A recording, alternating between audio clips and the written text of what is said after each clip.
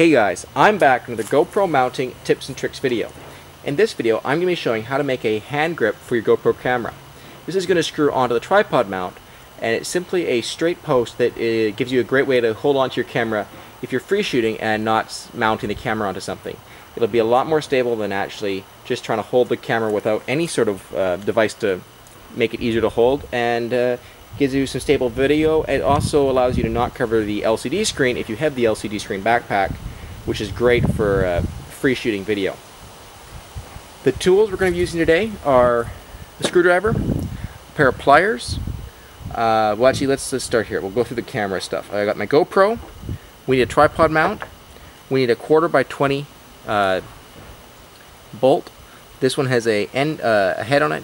We are going to end up cutting the head off, but we do need it to get it in to start with. So it doesn't matter what head it has, so long as it's got one that you can use to screw it in. And after that, we're going to cut it off. I'm using a stainless steel bolt because I plan to use mine near the water, and because of that, I don't want it to rust. You can use a steel one if you don't ever plan to get it wet, and if it gets moist, it will rust. I would recommend using stainless if you can find it. And of course, we've got the pin or the bolt to hold the GoPro onto the tripod mount. And then we'll move. I've got a piece of dowel. This is 1-inch dowel. I am going to cut it to the certain length that I want. So if you have a small piece, you only really need about, I would say, 4 or 5 inches of it. And then to cut the dowel, I've got a wood saw. You can cut it however you want, but you do need to be able to cut it. And then to cut the bolt, I'm using a hacksaw. If you want to use something else other than a hacksaw, like a Dremel, that would work as well. I've got a drill to put a hole into the end of the dowel that the bolt's going to go in. And then to do that, I'm going to be using a 7/32 drill bit. It's a 1/4 inch bolt, and because I want it to go in tight and be able to stay in there securely, I'm going to be using one size smaller, which is a 7/32. And then to hold it in permanently, I've got epoxy. This is some 5-minute 2-part epoxy. To mix it, I'm using a chopstick, and I'm mixing it onto a little piece of plastic cutout packaging. To put the bolt in, I'm using a screwdriver, because that's the kind of head mine has. And then when we're finished and I go to cut it off, I need a pair of pliers to help me with that. I've also got a vise to hold down the dowel while I'm cutting it. Okay, the first step for us now is to cut the dowel the length we want. I've decided on mine I chose my length simply by putting my hand around it and seeing how long I want it to be, so that my whole hand would fit on it. I've decided on basically, well, as you can see, it's right there. So I don't know, that's about 4.5, 5 inches, I think. I could be more precise in measuring it, but frankly, I think this is fine, and well, it's a perfect eyeball. So it's completely up to you how big you make it, but like I say, mine's going to be about this big. Then we're just going to cut it. So I'm starting right here.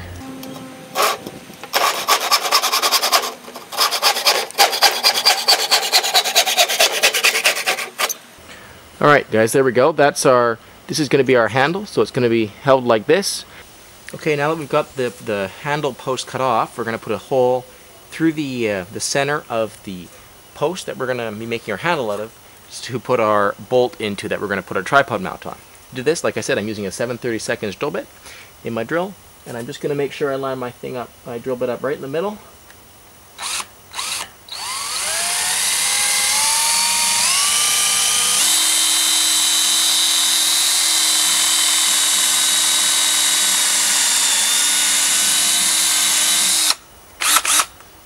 Just like that. Now we're going to test fit our bolt into the hole. Got our screwdriver. We'll just go ahead and make sure that it's going to fit.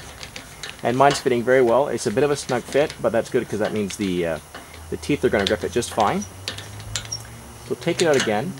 And before we put this in for the last time, what we're going to do now is mix up a bunch of epoxy, or a little bit of epoxy, that'll go in the hole with it, and make sure that this bolt doesn't turn. Because if we take the tripod mount off and we end up with this bolt coming out, that's a bit of a problem. We want this to stay attached to this all the time, and the tripod mount to come off and on. Okay, so I've got my 5-minute epoxy. I'm going to take the cap off it. Squeeze a little bit out onto my mixing pad here. Make sure they both come out equally. There we go. Just about. That should be plenty. Pull the handle back in so that the epoxy doesn't get stuck in the cap. Make sure the cap goes back on the same way it came off. Otherwise, you will end up with hard epoxy and then your tube won't work anymore. Get out your mixing stick, mix the two parts together, and then starting from this point, you have the amount of working time of your epoxy. Mine is a 5-minute cure, or 5-minute working time. Cures in about an hour. Now that our epoxy is mixed up, we're going to get our bolt and our epoxy, and we're going to put a little bit of the epoxy on the end, and then up the first quarter of the bolt, as well as, if we can, we'll try and get some in the hole. If you're worried about the excess that you're getting around the outside of it, it won't be a problem once it's hardened it. Alright, so now we've got our epoxy on our bolt. We're going to go ahead and put that into the hole. Get it in my fingers for starters, and then I'll get my screwdriver here and we will. As for the size of the bolt, I'm using, I believe it's a 2.5-inch bolt. Maybe it's a 3. It's too big. It's the size that I had kicking around when I was going to make this, but if I was going to the hardware store to buy one, I would probably get something about no bigger than 2 inches, maybe 1.5 inches. It is nice to have quite a bit inside the post, but you don't need this much. This is a lot. Once we get it down towards the end, I'm stopping with about 5 or 6 threads still sticking out.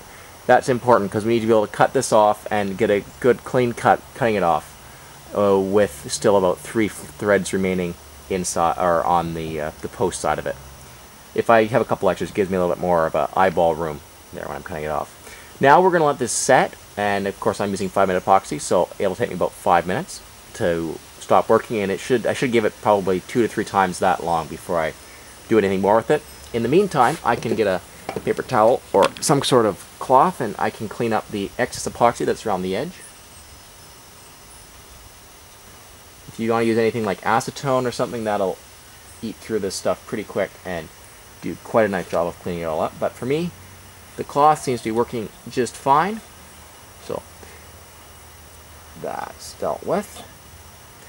And then we gotta wait for the epoxy to dry, and when we come back, we will cut this off. Well, the magic of video editing, my epoxy is now set, and I'm ready to go ahead and cut off the bolt. Now, it's important that there are no more than 3 threads left on this side of the mount. If you have more than that, the bolt will bottom out into the tripod mount, and that's really not good. You want the tripod mount to rest against this before it bottoms out. The bolt bottoms out inside the tripod mount. I'm going to just eyeball it here, and I'm going, there's 1 thread, 2 threads, 3 threads. I'm going to go put mine right there. This will give me 2 in most places, and probably 3 in a couple others. Yeah, so this is where I'm going to go. Mine. And I'm just going to go ahead and slowly take my time and cut through the bolt.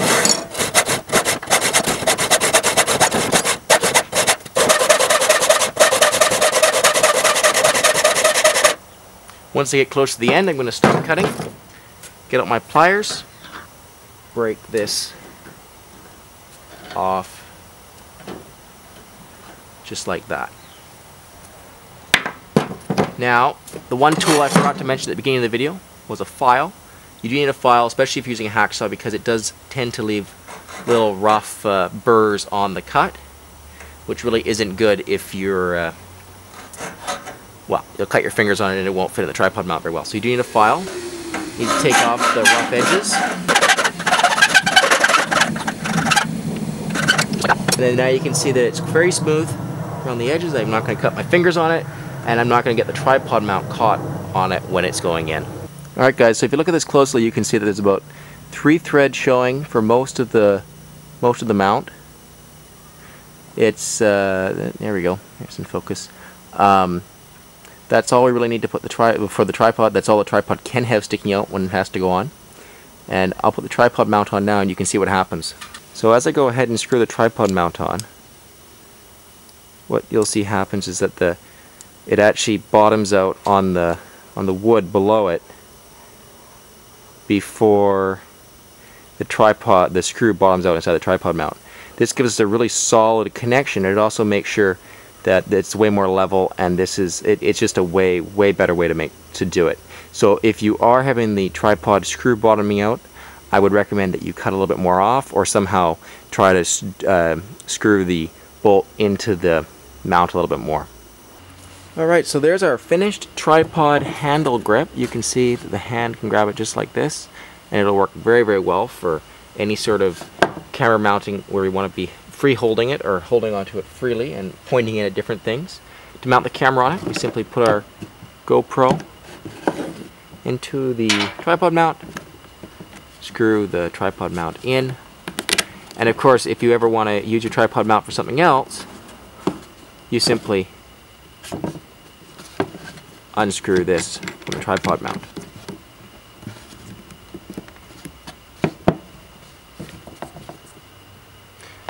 And it makes a perfect little handle depending on what you want to point it at. So if you, like I was saying, if you want to use it to freehold or point at different things, this is a great way to do that.